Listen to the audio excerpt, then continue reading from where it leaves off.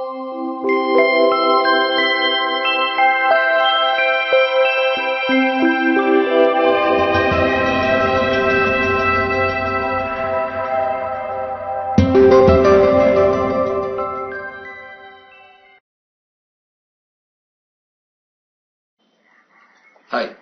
welcome to this video lesson.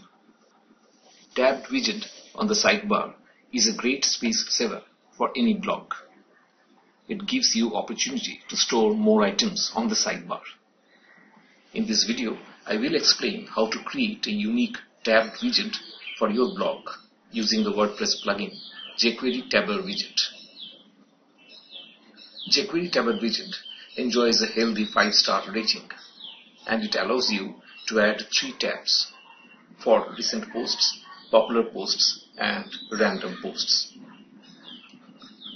To show popular posts, you need to install yet another plugin called WordPress Popular Posts.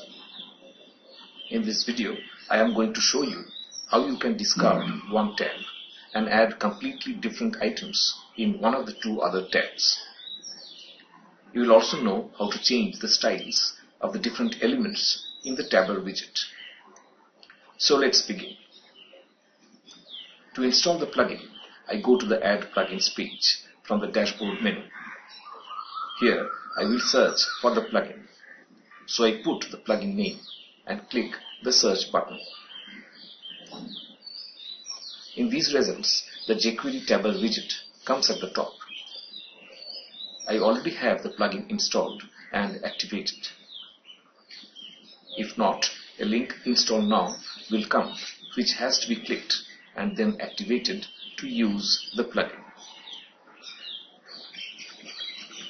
To make use of the plugin, let me go to the widgets page from Appearance. The plugin Tabber Widget appears in the Available Widgets area on the left.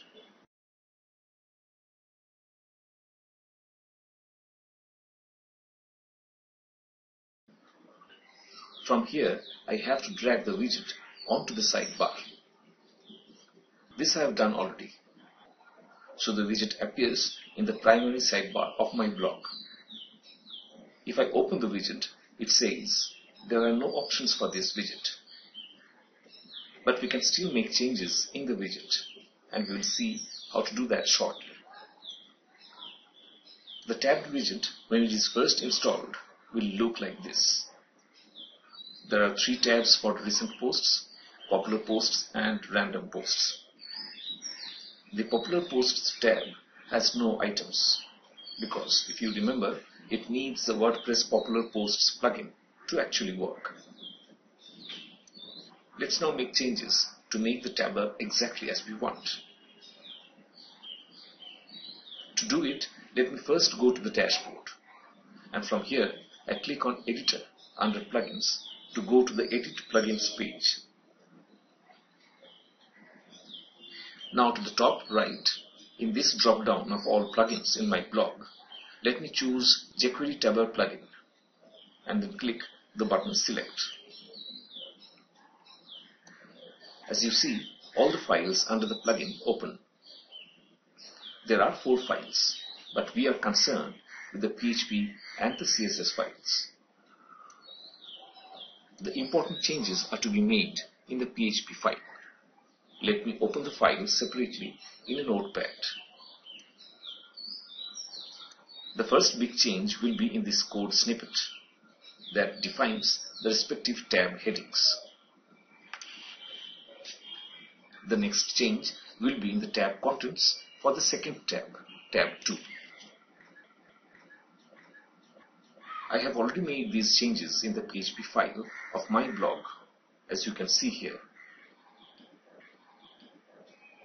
The first tab heading is Recent Posts, and the tab 2 heading is Free Guides.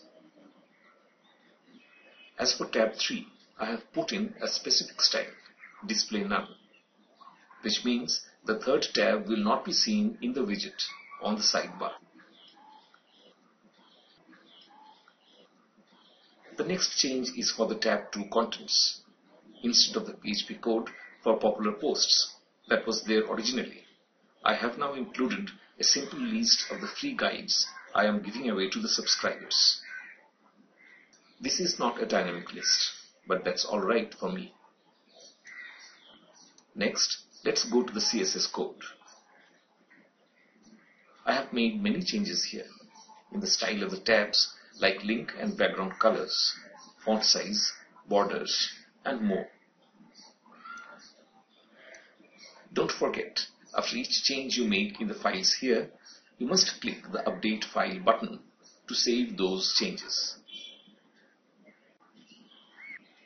There are other Tabber widgets available, like for example, WP Tabber Widget, but each has its own flavor and purpose. So don't hesitate to explore the other tab widgets before you decide the ideal one for your need. This completes the video lesson.